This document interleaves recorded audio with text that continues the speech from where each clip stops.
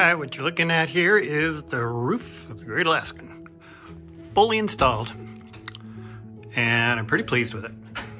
And my gosh, this is just solid as a rock. It's amazing. I think I can do pull-ups off the back overhang here. It is rock solid, so that's very cool. Nice design, Brian. So anyway, good progress.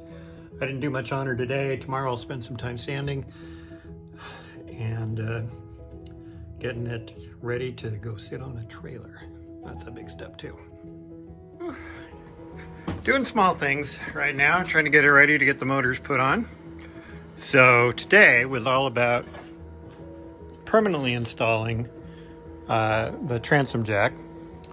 So it was just, all the holes were pre-drilled and I'd epoxied them.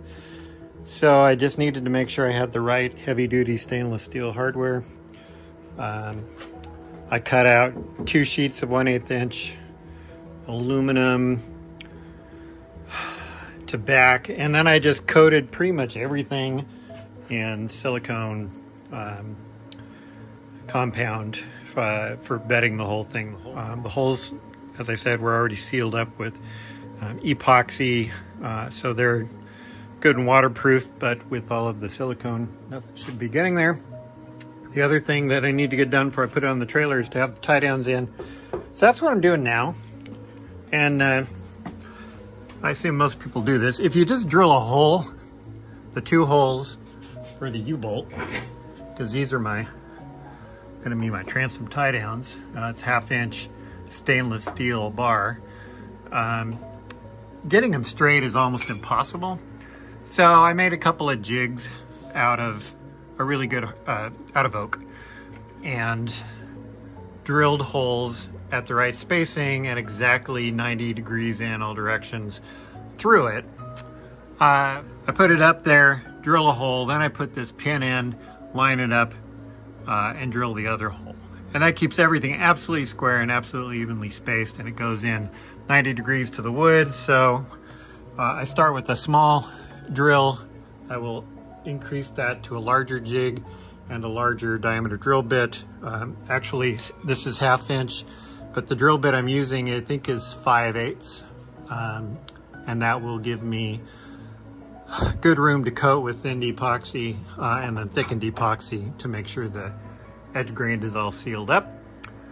Once that's good and secure, I'll run a dowel with sandpaper in there to smooth it out.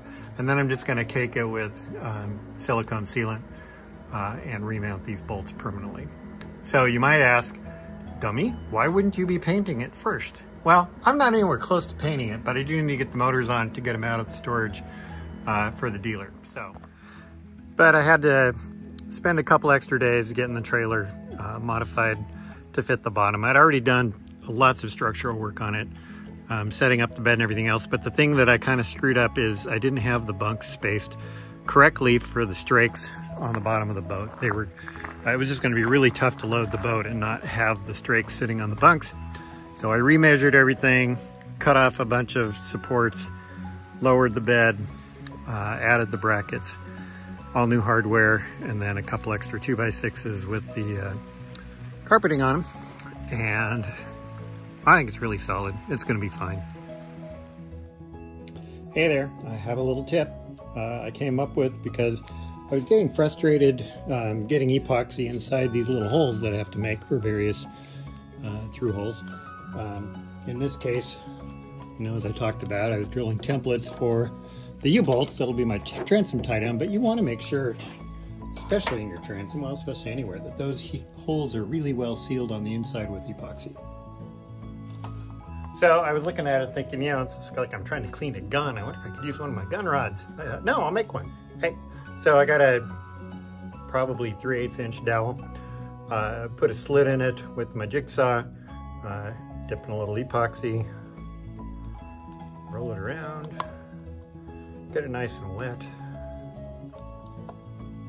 And instead of cleaning my gun, I'm adding epoxy to the bolt hole. So this is the first time I've used it. Let's see how it works. So that's here. So put that in there, all the way through, in and out, kind of twist it. Now that were the bore of my shotgun, it would be sparkling clean. And it's kind of nice because it really pushes it in to the grain of the wood, make sure it seals. This is the drain hole for the kicker motor. And if you've got larger holes like this here, either work it around a little bit more, or you make a bigger one. Making a mess here, but hey, nobody said creativity was pretty. I mean, what would you guys do without me, without these kind of hints and tips? Another big day in the life of Randy Henry's Great Alaskan. Here's why. The truck and my trailer all queued up here. I have lifted the boat off of the front half up and removed part of the cradle. This is an idea courtesy Jeff Gonzalez from Oregon City. And now I'm gonna back the trailer under and start winching it on. We'll see how this goes.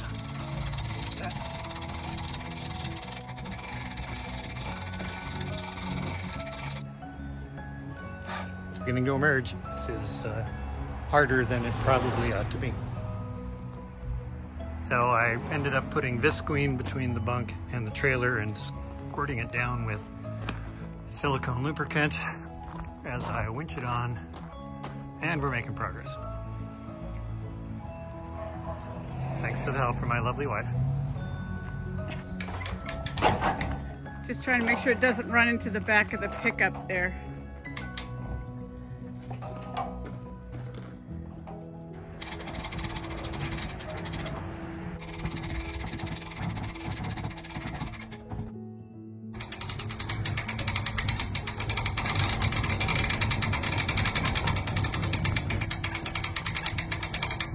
Take a break.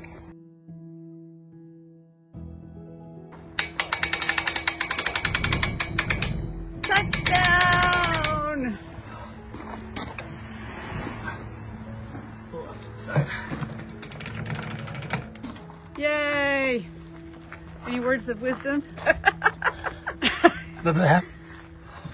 Here it is. They said it couldn't be done. It is not an episode of See It.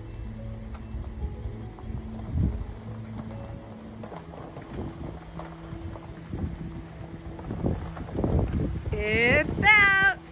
Woo! Wow, feels good to have that done. One small problem. At least as my garage is currently configured, the trailer's a little bit long. Oh well. I'm going to a concert tonight. I'm gonna relax. Tomorrow I'll fix this.